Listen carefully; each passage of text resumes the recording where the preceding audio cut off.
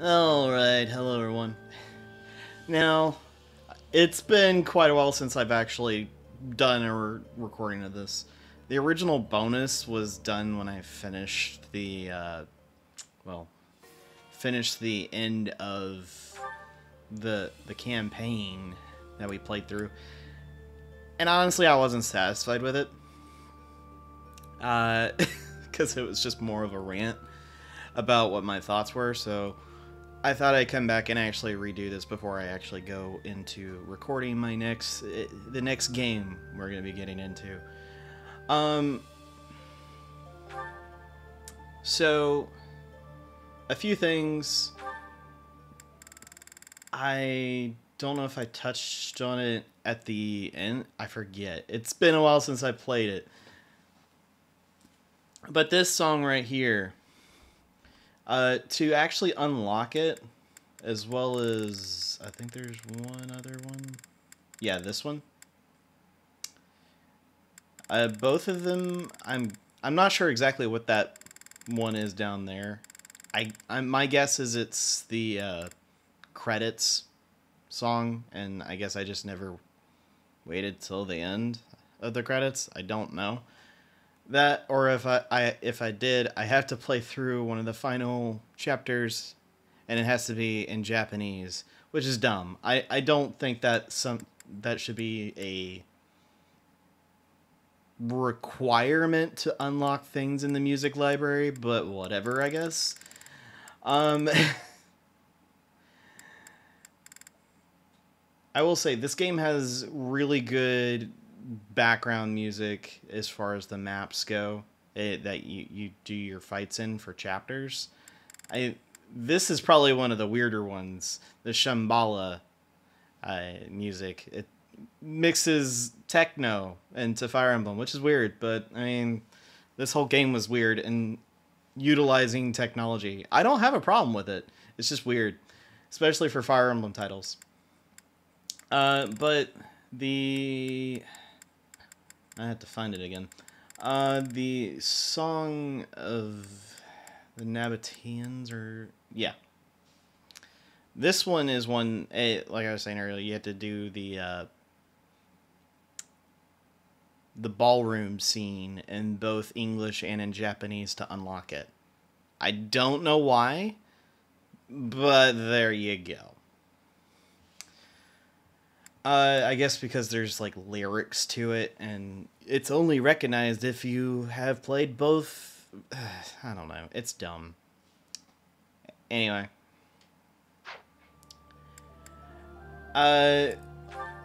Movie gallery wise, if you've played every single path, every single one of these is available to you. And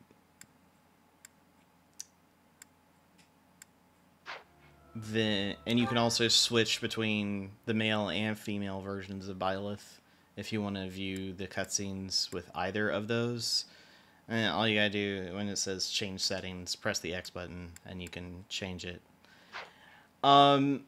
There's not that much difference. There's just minor differences, like the ball, where instead of Claude grabbing your the back of your hand and your wrist and pulling you out, he does like a ginger guide with his hand. It's not much. I mean, it's a difference, but I don't know. I will say overall, this game doesn't. They don't really do a whole lot in terms of having things too different between whether you pick the male or female version of Byleth. These here are all of the different cutscenes of whether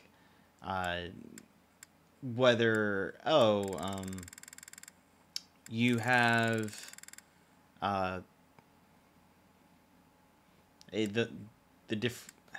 gosh, I can't even think right now.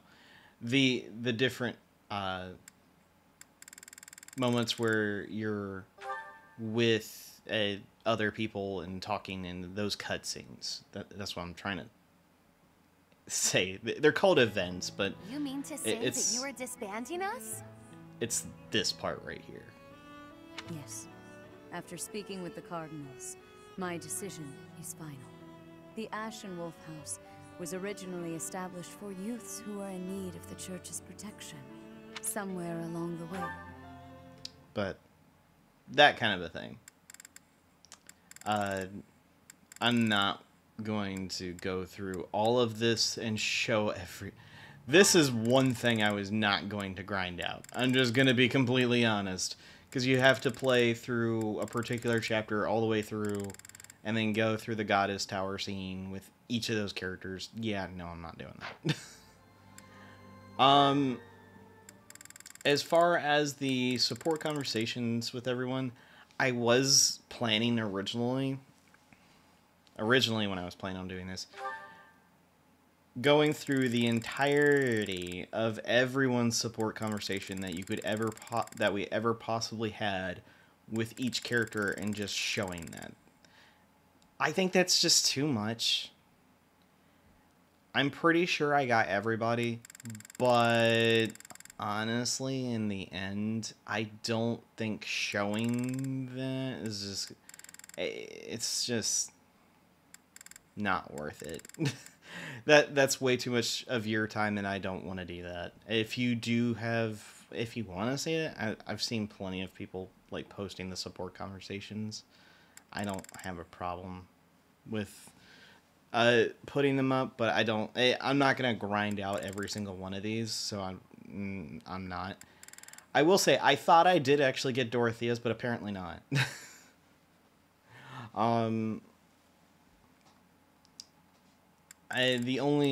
Because I thought I got hers, and I thought I got Leonie's, but I guess what I ended up doing is when I finished the Golden Deer, I only did 2 others, and that was Leonie and Petra, apparently. Other than that, these are the support conversations that I had with the female version of Byleth. I did not have the DLC when I played as the female version of Byleth, so that's why there's no support conversations at all with them.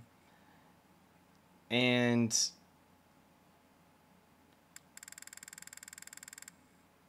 overall, I don't have a whole lot, because I've only done like 2 complete playthroughs. One of them was doing Black Eagle first, and then I went through the Golden Deer. This is where you change it from English to Japanese. Weirdly enough, and I guess I kind of get it, but when you switch this over, it returns you to the title screen. It essentially reboots the game almost to do that. I think that's a weird thing, and that's why switching the language is kind of a hassle, and I never really wanted to do it to begin with. But the other thing is I will go ahead and personally say this. I think the Japanese voices for this game are horrifically bad. This is just my personal opinion, but when you start making half of the male cast sound a lot more effeminate, and some of them even sound like women, and it just is like, ugh. I think that the English voice acting is 100,000. It was so much better. I think I kind of went into it in the final episode of it. I don't really remember in the previous one. And then you can just wipe all your data if you want. That seems kind of dumb, in my opinion. Especially if you spend that much time playing a game. This was the amount of hours we spent playing in our playthrough when we finished the final battle. This was the amount of time I put in my own personal playthrough.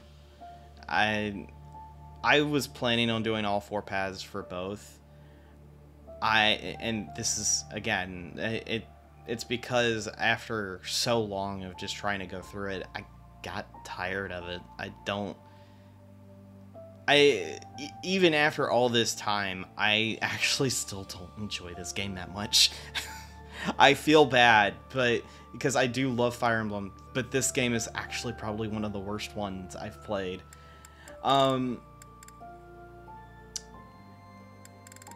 That being said,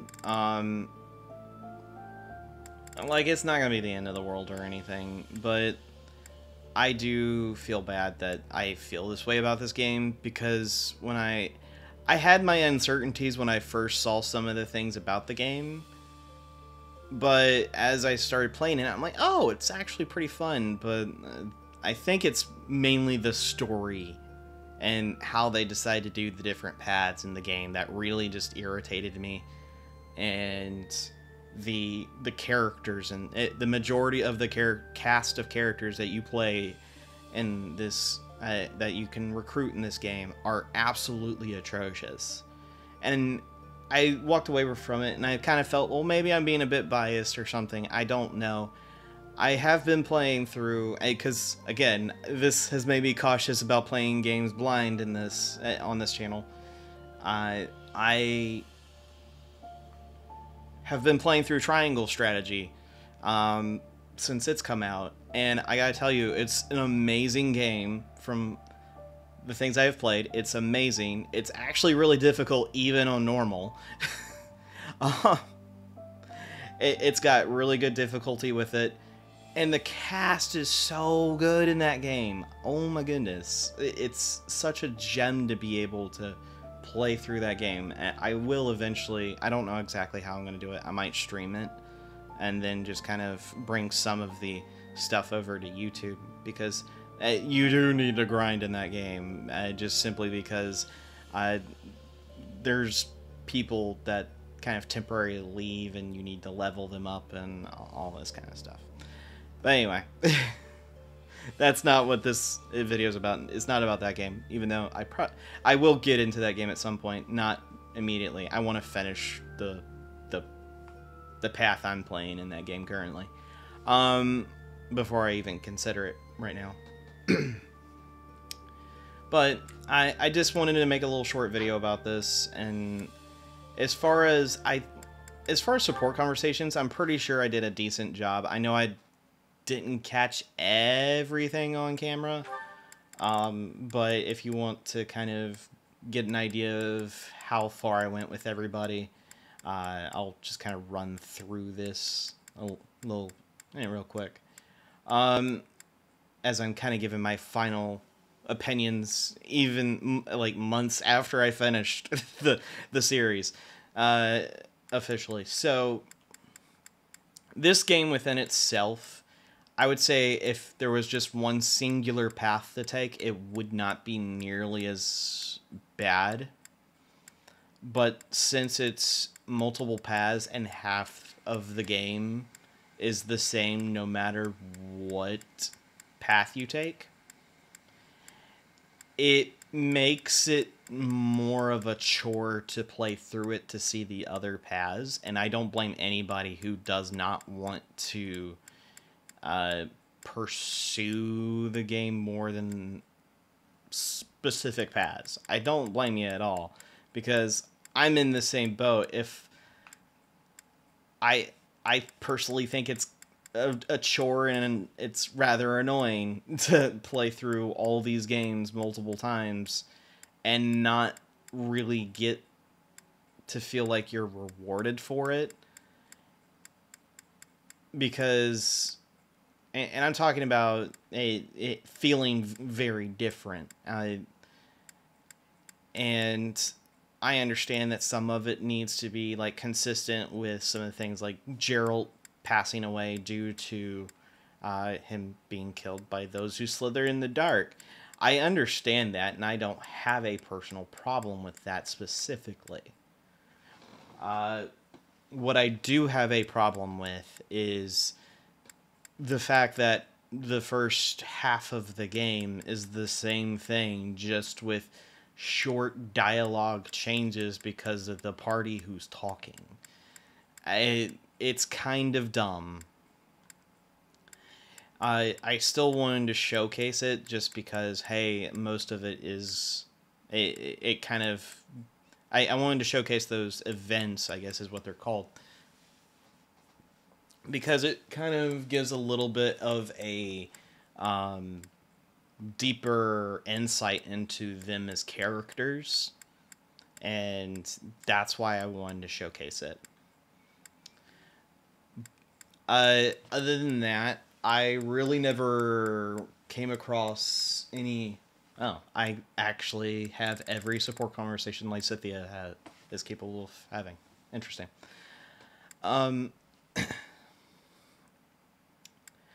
When it's all kind of just said and done, though, I really don't have a...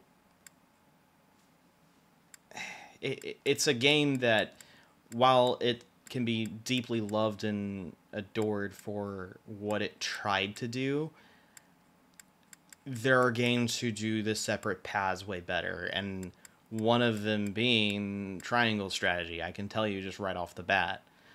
I would say I'm pretty close to getting to the end game in that, and its story is way better. It has way better just execution of having that divergent path point, and it also it takes a nod to some of the choices you have made.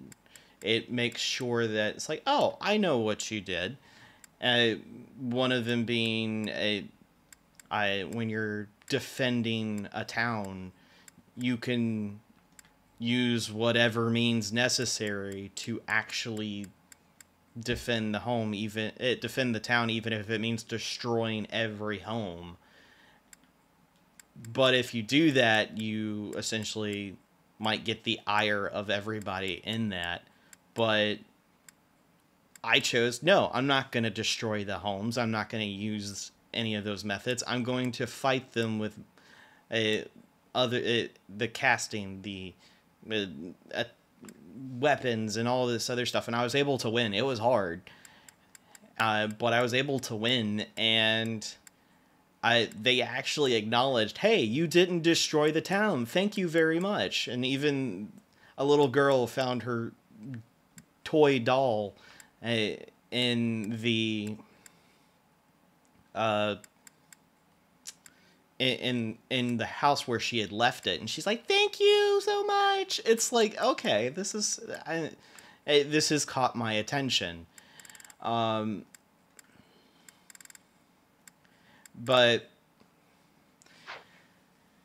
this game, it's kind of like, whatever, man. It doesn't acknowledge any of the like the main story doesn't acknowledge any of the paralogs that you do. One of the more obvious ones is related to Marianne, is the fact that she's accepted the fact that she has the mark of the beast, and the crest of the beast. Not the mark of the beast. That's something completely different. The crest of the beast, and she feels a lot more high-spirited after that whole encounter. Yet, when we were playing through the Golden Deer Path and we did that mission, she had such a pessimism about everything in herself. And it just seems so disconnected. It's like, but... I don't know. I think this game tries, but is not very successful at what it wanted to execute, and that's a shame. And I do think it's partially due to the fact that half the game is the same thing, just with different characters. I don't think that's a good way to play a game.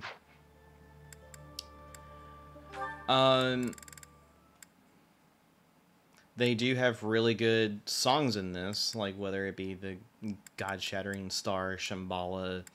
The Spirit Deus is the one that I've been putting in the end slate. The end credits, more or less, of each of the videos. And that's the one where it's those moments where you are talking with Sothis in part 1. I really do like this song. It is fantastic. And it actually made putting music at the end of the videos a lot easier than I normally have had. Just because I could come here, record just the game, and record however long I wanted the music, and then just be gone. And just leave it at that, and then have that be a part of the video. Made it really nice. But anyway, I didn't want to take too much of your time. I do have my complaints about this. A lot of it is to the fact that I think it should have been just a female protagonist. I don't think the male version should have existed, just my personal opinion. Because as playing it, it really did seem like it was more geared to Byleth being a female. Which is fine. I don't have just problem with just a female protagonist. One of my favorite Fire Emblem characters is Lyn from the first Fire Emblem that came overseas. So I don't have a problem with there being a female protagonist in a game. I do have a problem with them trying to, and this is just how I see it, I have a problem with a game or a company creating a game trying to cater to everybody because they make it so bland and dull, it's just not fun. And that's what this happened. That's my opinion of this game. That's what happened to it. Especially with this. It's like having both straight and gay relationships at the end of the thing. It's like, just stop. Just stop. I don't care for it. And this has nothing to do with the fact that I'm Christian. If you have a character that you want and to essentially be gay, then just make the character gay. Don't make this ridiculous nonsense that you have here. I mean, originally, when I saw this character, Yuri, this is honestly a call to Shadow of Valentia, who has a character named Yuri, and the character is gay. They never say it, and it's hinted at because of the way he talks about the Lord he is a retainer of. But he never outright says anything. I would care more about something in that nature than this, whatever this is, you know? It's stupid. Also, Shadow of Valentia is probably one of the best Fire Emblem games I've played. It's not my... I would categorize it as one of my favorite ones. It's probably right under Sacred Stones, because it did so much good in that game. I love that game. I wish I could play it for this channel, but I don't have a way... I don't have a 3DS that's actually functional anymore, and I don't have a way to record 3DS. So, there you go. Otherwise, I would totally play that game. That being said, I do, since I had mentioned it, I do plan on redoing that first Fire Emblem LP I did. It was years and years ago. If you were here for that, thank you for sticking around. But I do plan on redoing that one because A, oh my goodness, my commentary was so bad in it, and B, I had some weird technical issues while playing through it. And so 2 of the chapters aren't in that video series, and it's bugged me ever since that had ever happened. But I didn't want to go back and play through the entire game at the time.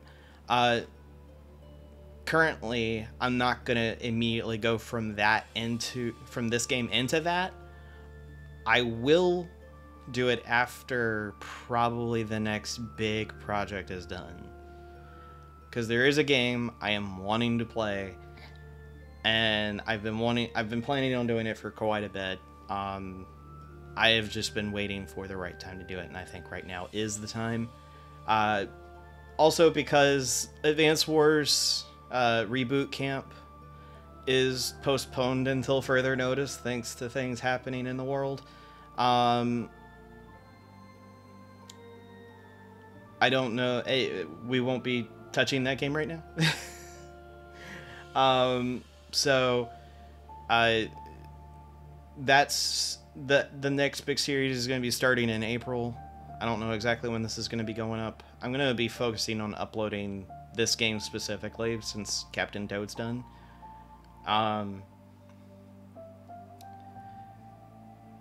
But the next kind of game that's going to be going up on a semi-ish regular basis between now and whenever the next big game starts in April is a game that was requested, and I wasn't discounting the game at all. I was wanting to make sure I could show everything, and I do have confirmation through playing through the whole game that I can show everything. I'll get into it when we actually start that. So,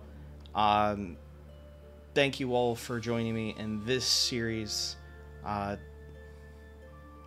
next series that's going to be started is none other than a title I've played many games of in this channel, and it's because it's one of my favorite video game series of all time. I hope you do join me in for that.